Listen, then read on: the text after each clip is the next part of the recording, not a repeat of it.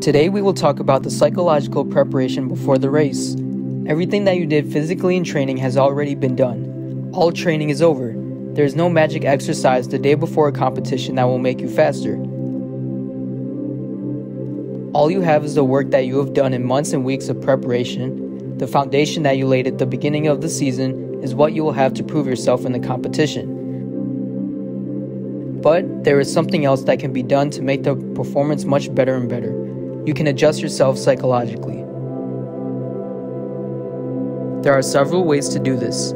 First, it is important to formulate realistic expectations for your performance based on your training performance in the last weeks before the competition. This is very necessary, on one hand, in order to save oneself from disappointment as a result, and on the other, in order to optimally distribute forces along with the distance. At the same time, take into account your performance in the last control workouts and your current state of health. Remember that stress, poor sleep, and heavy workloads affect the state of the body and the ability to show this or that result. Secondly, in a few days, maybe a week, overnight, or even when you're waiting for your race, visualize your run. Visualization allows you to imagine yourself as the winner.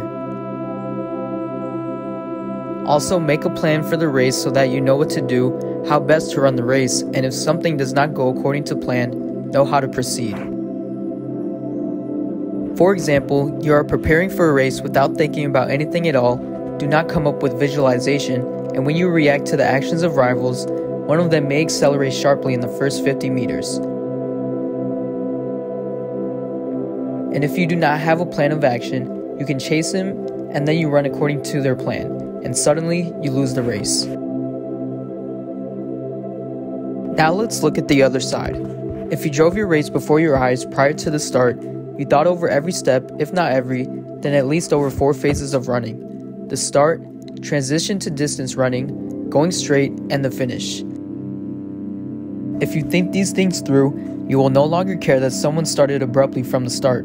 You do not care at all what they do, because you know exactly what to do, you are sure that you have prepared well psychologically, you know your strengths, and you are ready to win.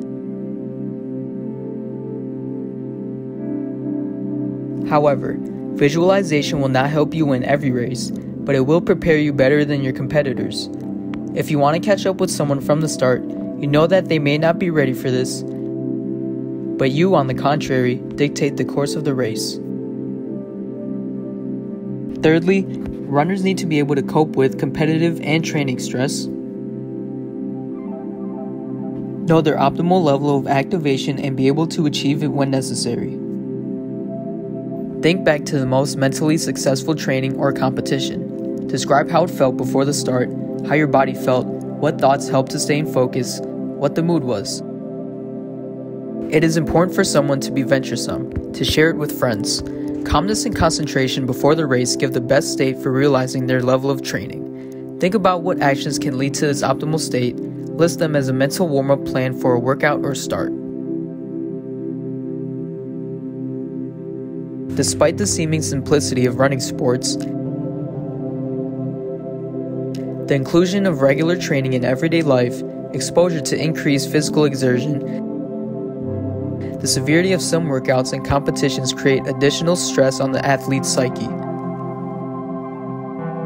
It is important for runners to be able to cope with them and take care of their psychological well-being. Without it, being able to achieve maximum results will be difficult.